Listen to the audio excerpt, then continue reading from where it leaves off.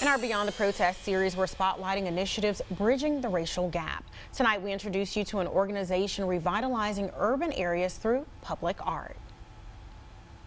We're taking those children and showing them what it's like to beautify communities all over Shreveport. A Shreveport nonprofit is launching a public art campaign with this mural on Marshall Street. There's so much opportunity to bring in contemporary art to show how it could be so powerful in revitalizing, beautifying the neighborhoods that don't usually get exposure to this type of artwork. SCORE, which stands for Setting Children on the Road to Excellence. And Kadavian Baylor is the artist working on this new endeavor. It's to provide opportunity for children who just don't usually have opportunity to be involved in creative programming. Community leaders along with kids from the Boys and Girls Club participated and all pitched in to complete this colorful mural.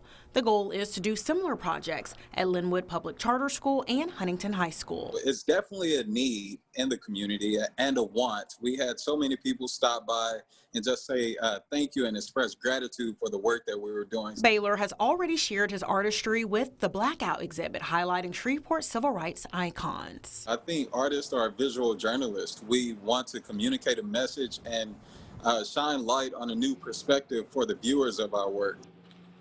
Baylor plans to collaborate with the Boys and Girls Club to create a similar project there.